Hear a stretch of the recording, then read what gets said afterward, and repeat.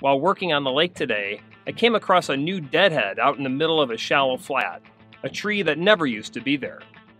It must have washed in from the river that feeds this lake during one of our recent big rains. Random pieces of structure can sometimes be a gold mine, especially when there's not a lot of other cover around. When you encounter something like this, slow your boat down and take a quick look using side imaging. Here, I'm using mega imaging on my Humminbird SOLIX. Sure enough, this tree is stacked with fish.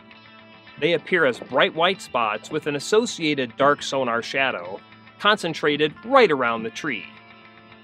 Time to talon down and fish. Not every piece of random structure will hold fish, but this one sure does.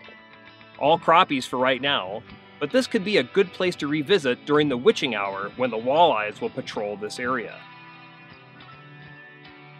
This is another example of the power of mega imaging from Humminbird. Without it, I'm driving right past this tree. But with it, I can see that it's worth my time to make a few casts and add some more fish to my total at the end of the day.